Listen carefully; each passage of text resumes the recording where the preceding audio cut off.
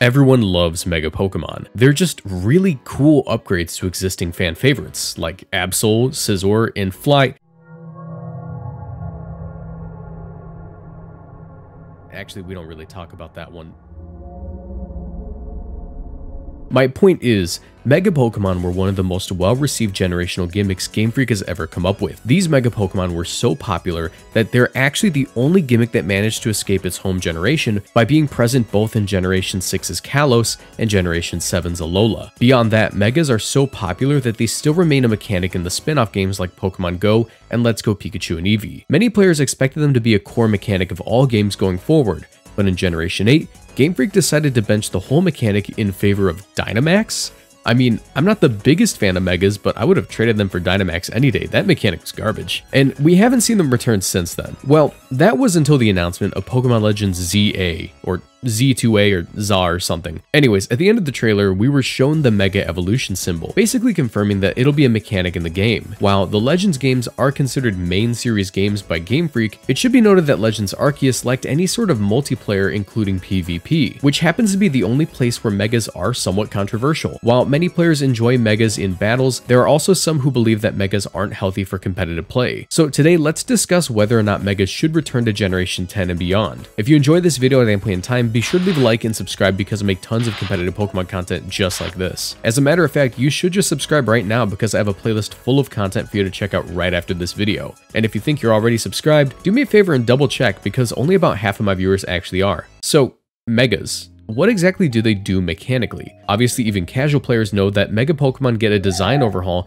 and usually get a new ability or typing. But when we check under the hood, what's really going on? Well, all Pokemon have a base stat total, which is simply the sum of all their stats. Take, for example, Banette, who has a base stat total of a measly 455. Upon Mega Evolution, all Megas gain 100 more base stat points, meaning that Mega Banette has a total of 555. This new total is distributed among the Pokemon's stats to rework how strong, bulky, and fast they are. This, in tandem with the new ability, will basically change the entire Pokemon's identity from a battling perspective. In Banette's case, it goes from a very weak physical attacking ghost type with a sleep immunity to a very powerful physical attacker that can spam priority burn, taunt, and destiny bond. Another pretty interesting example of an old Pokemon getting a buff through Megas would have to be Mega Mawile. While before Mawile had the best single type combination in the game of Fairy Steel, it just didn't have the stats to be useful at all. Meanwhile, Mega Mawile maintains that incredible typing, but becomes pretty bulky and gains huge power on top of 105 base attack stat, meaning that it has an effective attack stat of 678, much higher than any other Pokemon in the game. Clearly, Megas are a great opportunity to buff old, weaker Pokemon. The issue arises when Game Freak realizes that Megas for already popular strong Pokemon would sell a lot of plushies. That's how we ended up with the likes of Mega Mewtwo, Salamence, Gengar, and of course, Rayquaza.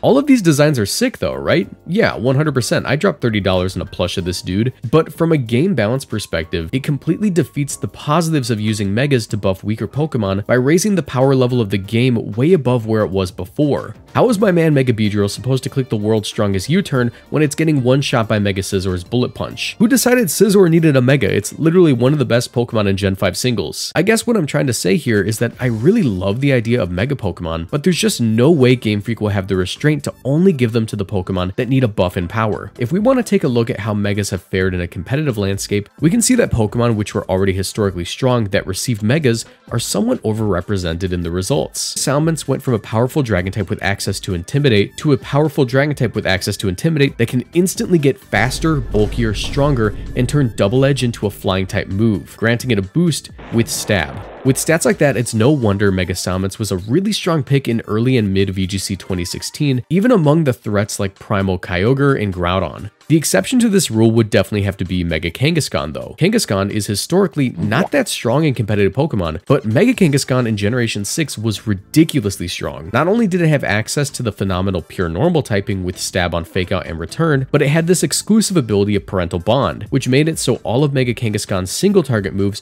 would hit twice, once at full power from Kangaskhan and once again at half power from the little baby that pops out of its pouch.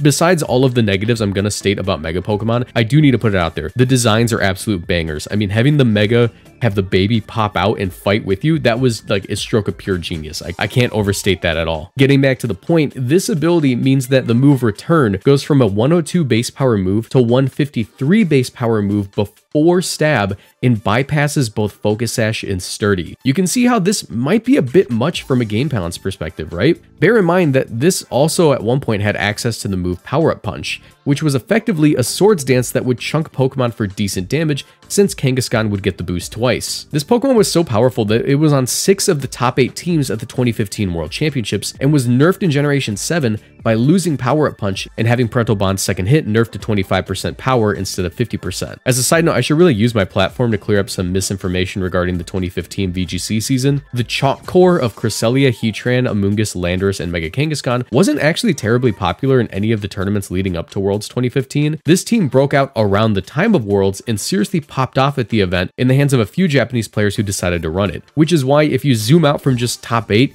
you'll see it kind of destroys the narrative that all VGC players use the same teams, even nearly 10 years ago. Take a look, even just outside of top 8, we can see a Mega Venusaur and Scrafty. I don't know, that's just food for thought. But while one Mega Pokemon might not truly be over-centralizing, it should be noted that Mega Pokemon were unique in the way they limited team building. Whereas Z moves could be run by any Pokemon, Dynamax could be activated even on niche picks like Durant, and Terastallization truly allows for bottom tiers like Articuno to have their moment in the limelight, Megas were a pretty specific pool of Pokemon. You see this, at least 1 or 2 of these Pokemon would be on your team or you'd be at some kind of disadvantage during the battle. While some might say that this isn't really a negative since you could just choose to not use a Megastone on your team, it truly is disadvantageous to not have one of these Pokemon. They sort of function as a team captain or just like the cornerstone of your team. Teams with Mega Charizard Y would support Charizard to allow it to have the proper speed control to click Heat Wave safely and pair it with Chlorophyll abusers like Venusaur to sleep opposing threats. Yes, you could alternatively use Ninetales for this role, but Charizard Y was practically a mini legendary Pokemon on your team, so you'd have to be crazy to choose Ninetales over it. Even niche Megas like Mega Manectric were integral for allowing their team to function in a very specific way, since these Pokemon effectively have 2 abilities. On lead, Manectric would be able to provide support for the Tapu Fini by redirecting electric moves into itself with Lightning Rod. Then, when the time is right, Mega Evolve to intimidate an opposing Kartana and allow Tapu Fini to live the hit. Really, Mega Pokemon weren't optional if you were trying to win consistently. I know I'm being a bit of a downer with Mega Pokemon, but I'm just giving my perspective on it from a competitive player's point of view. So let me get through this last point, and I promise we'll talk about some of the positive ways Megas can be used in the franchise. Okay. Stick with me here. Mega Pokemon were bad for game balance in the long run. This is because the existence of Megas were sort of a bandage for an issue caused by power creep. Mega Pidgeot was a fairly okay Pokemon, and as long as Megas remained in the game, no one would really complain about regular Pidgeot being trash since you could always just Mega Evolve it. I mean, it kept me satisfied, but it's not realistic for every Pokemon to gain a Mega Evolution even over the course of 10 or more generations. Mega Pokemon were given to bottom tiers like Ampharos and Pidgeot, granting them temporary viability for 2 generations, but once they were removed, these 2 went back to being completely unviable. Had Game Freak just decided to give these 2 flat stat buffs, move pool buffs, or even ability buffs not tied to a generational mechanic, those buffs would remain to this day. And it seems that Game Freak for a period of time adopted this philosophy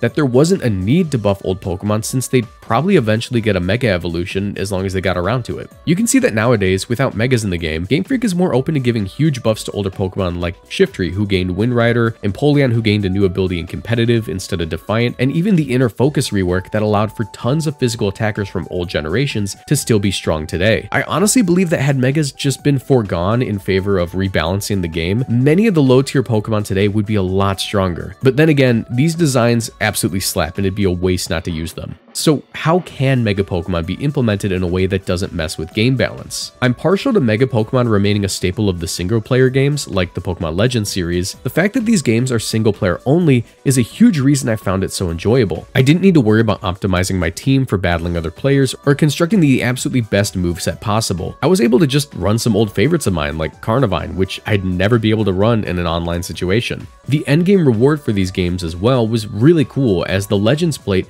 made it so Arceus would be able to hit everything for super effective always. This obviously wouldn't be allowed in a PvP setting. Imagine switching in your normal resist only to get hit by fighting type Judgment. In this environment though, I would absolutely love for Megas to return, since in a single player game, there's not really as strict of a reason to need to balance them. It's honestly kind of a no-brainer that Game Freak would seize this opportunity to reintroduce them into the franchise given the success of the single player Pokemon Legends Arceus. That, and it helps them get the rest of the Mega Evolution merch off the shelf. Somewhere in a Walmart warehouse, there's like 100 Mega bracelets that were just never sold, rotting. But let's say that Game Freak decides to reintroduce Megas not only to Pokemon Legends ZA, but also into Generation 10. Well, Generation 7 proved to us that Megas can coexist with other mechanics like Z moves, so I could reasonably believe that Game Freak could include Megas with whatever new thing we end up getting in Generation 10. But a few steps need to be taken to avoid having Megas be an over-centralizing mechanic like they were in years past. If Megas return, I think that the flat 100 base stat increase across the board